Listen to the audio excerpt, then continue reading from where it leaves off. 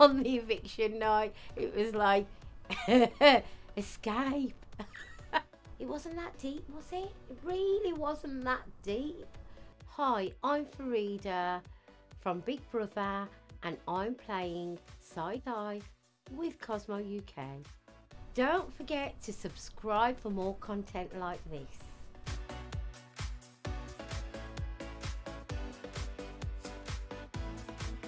It was surreal. It really was surreal. I mean, the actual house inside is full of colour, full of architecture, so much to see, so much to, you know, the whole environment is just amazing. It is fantastic. Memories that I will cherish forever. Originally, I applied on Big Brother because I really do feel that Asian women are underrepresented. Well, the South Asian community is underrepresented in on TV in the media world. I wanted to be, you know, inspiring people, especially like the fact that I'm Muslim. I'm from the South Asian background. I wear my hijab proudly.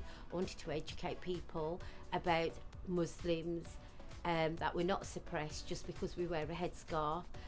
We've been through lots of life experiences. We're just normal people that also can have fun. There's no secrets. It was to build my profile, and you know, I work with the travelling gypsy community, travelling right across the UK doing hair and makeup. I'm hopefully going to be offering training on hairstyling and makeovers. So this will give also the weight of my profile, will help people that invest in training, you know, courses from myself. You know, there's 30,000 people that apply every year, and the fact that I was even given a week in that house was enough for me to say, I've ticked that box. It was great.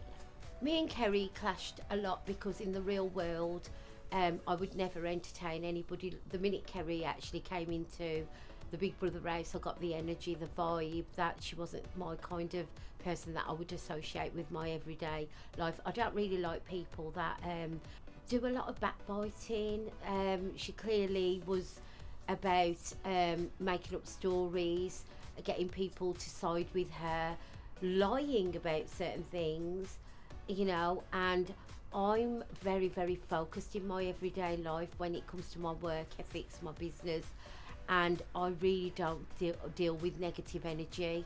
I can't be doing with negative. I'm a very, very positive person.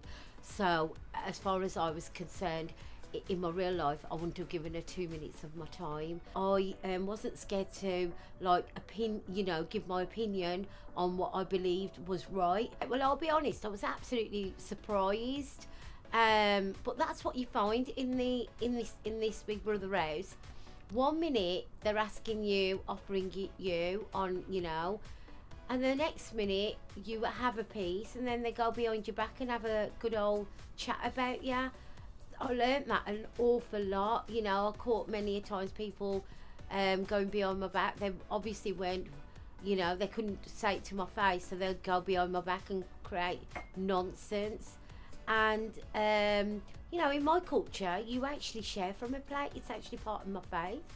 Sharing food off the same plate is actually part of my religion. It's, you know, a good practice, and this was about learning about different people's cultures. So personally, I did nothing wrong. It wasn't that deep, was it? It really wasn't that deep. I'll do it again and again and again. Maybe she can learn that sharing is caring. Part of my culture is hospitality is a big thing in the Asian community.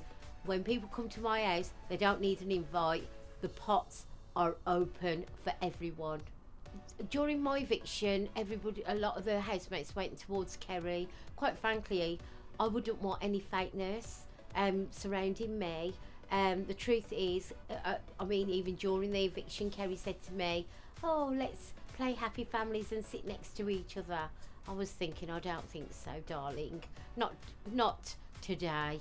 Definitely not happy to sit next to you. I'm quite happy to sit next to Zach, who, you know, respected me an awful lot, and the people that I've surrounded myself with.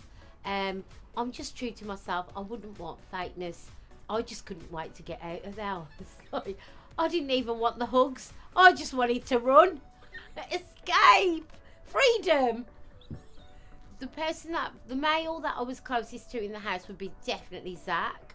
He had an awful lot of respect for me, and he called me auntie. He was just like, he actually told me that if I ended up leaving, that he would really, really miss me. And if there was a female, it would be Chanel. Chanel's a really nice girl, really level-headed, very respectful, and many a time she came over to me and said, when Trish had a go at me, for example, and she came over to me and said, Farida, because Chris had sided with Kerry just to make Kerry feel comfortable because Kerry was crying.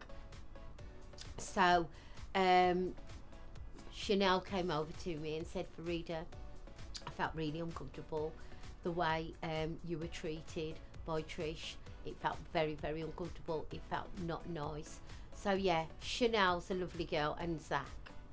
The one thing that I hope that the housemates actually, I hope they actually do some research on me, because when I said to Kerry that my videos go viral, I wasn't joking.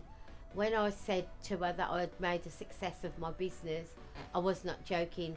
You only need to go onto my TikTok page and learn lots of stuff about me, and you will see how authentically genuine I am. That's what makes you successful, when you are real. I've been practicing my business for 23 years. It has gone from strength to strength, and the reason why has it gone from strength to strength? Because I'm humble, I keep it real, and I am authentic. Yeah. And another thing they'll learn is there's none of this take one, take two, take three, where I haven't got time for that because I've got a busy lifestyle. When you see my videos, you will see that they are, what you see is what you get with the videos, and they're that authentic. It's the first time I've actually filmed them, and they go out, and as a result they go viral. The viewers might, the whole process is really, really long. You know, they go into great depth before the actual contestants, the housemates, go into the actual house. There's a whole process that you have to go through, from psychologists, from medicals, from interviews, from filling out forms. It is a whole process. To be honest, I was approached by one of the casting crews that spotted me on one of my TikTok live streams. However, I don't think people realise, and that's, you know, the depth that you have to go through to actually get on the programme. And that was one of my celebrations in itself, that, you know, celebrate that there's 30,000 people, there's 16 positions, and you've got that prestige position. It's such an iconic, legendary moment, and it was the first time Big Brother's coming back after 5 years.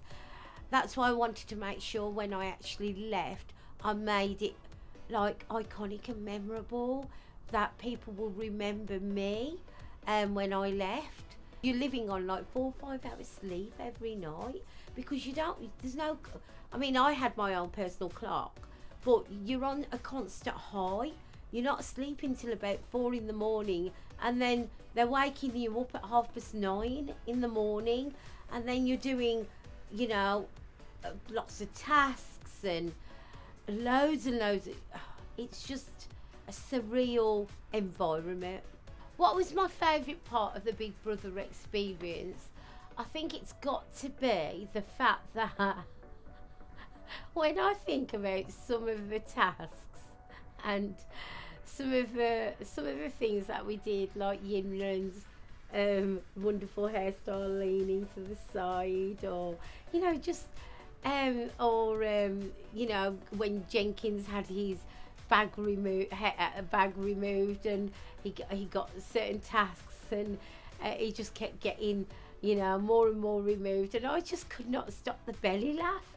I was laughing in a hysterical way, and you know, these moments are priceless, where even now, today I was discussing it and I was laughing about it. That's just brilliant, honestly.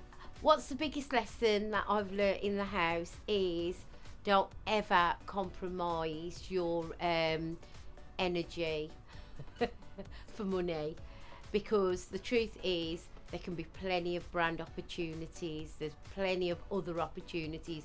Don't just focus it on the prize. For me, that's why I was celebrating. I felt like the time that I did, it served the purpose, and I wouldn't have really liked to have stayed in that house, because I'm a firm believer in, if something messes with your positive energy, stay well clear, which is what I did by running out of that on the eviction night. It was like, escape. I think just for the comedy and the person's personal development and how I've sort of seen them excel, I'd say Yinrun, because I just think she's such a, I mean, I love Zach as well, but if it's for pure entertainment and how they've, you know, excelled, you know, she's just so funny. I would say Yinrun for the win. Thanks for watching.